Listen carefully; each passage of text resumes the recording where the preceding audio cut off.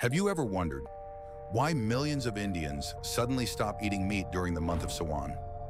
It's not just tradition, there's a deeper reason behind it. Sawan is the holiest month dedicated to Lord Shiva, the destroyer and the meditator. During this time, devotees purify their body and mind with vrat, fasts, meditation, and sattvic food, which means no meat, no alcohol, no onions or garlic. But wait, there's science too. Sawan falls during India's intense monsoon season. This is when humidity is high and digestion becomes naturally weaker. Plus, during rains, meat and seafood spoil faster and carry more bacteria and parasites, increasing the risk of food poisoning.